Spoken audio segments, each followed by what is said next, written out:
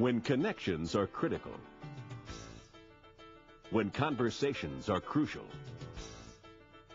Roane equals results. Well, you heard I was written up in the Wall Street Journal, and I really thought I had arrived until I read what it said. A review of how to work a room. At last, the perfect how-to book for shallow people. I was, to say the least, unhappy, until a friend of mine said, "Susan, what's wrong with you? Don't be upset. Don't you understand? That's a market of 40 to 50 million potential book buyers." Susan Roane is the best-selling author of 3 books. How to Work a Room, named #1 by the Book of the Month Club. The Secrets of Savvy Networking. And What Do I Say Next? In order to be successful in business today, you must know what to say, how to say it, and when to say it. Working a room is important, and there's a reason. If we don't work rooms, we're missing opportunities. The opportunity to learn, to meet people, to have a good time, to make a friend. They are doing research now from Harvard to Stanford and places in between to find out what distinguishes a leader, what makes people successful.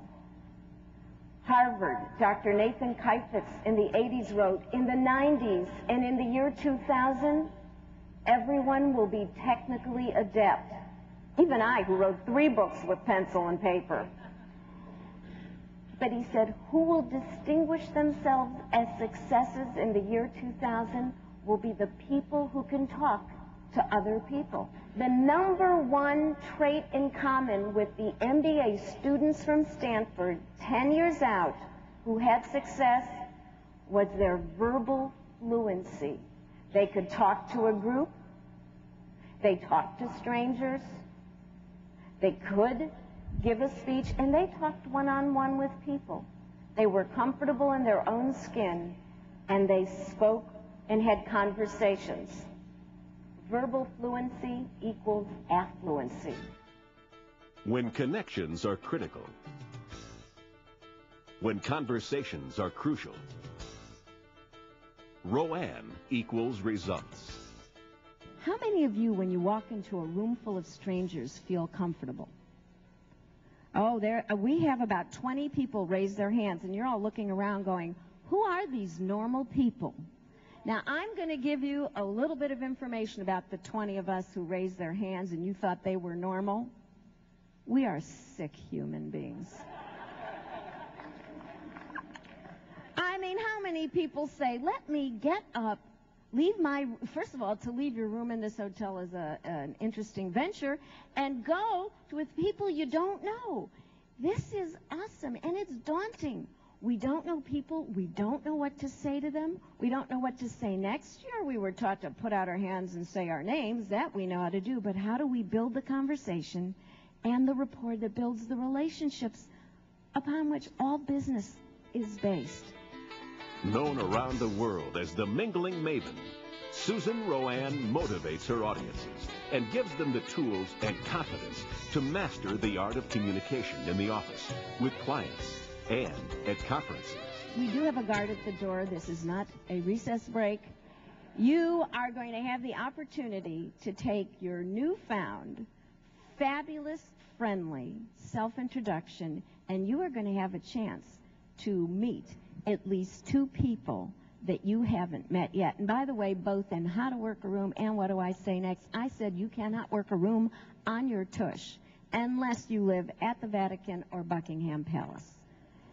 So you are going to have to rise, look around and see who you'd like to meet, and you're going to have a couple of minutes to meet 2 new people and to schmooze. So on your mark, get set, rise, and schmooze. One of the gentlemen said to me, Susan, listen to us. How are you going to get us back in our seats? And I said, you know, it really won't be a problem. I used to teach 6th grade. How many of you did meet 2 people? Fabulous. How many of you met more? The fast trackers. Savvy networking and artful conversation are vital to everyone's success, whether in sales, management, or customer service. People do business with people they know, like, and trust. The secrets of savvy networking. I did a series of 4 programs in New York last year for Chase Manhattan, and I interviewed their #1 sales-winning, Pinnacle Award-winning person. I said, tell me what your secret is about how you are able to make so many sales of products to your customers. She says to me on the phone, oh, you misunderstood. I've never sold anything. I said to her, oh, I'm sorry. They gave me your name as having won the Pinnacle Award for 4 years. She goes, no. I don't sell anything. She says, what I do is I get to know my customers. I don't pick up a phone to tell them about a product that I already know isn't going to fit their needs.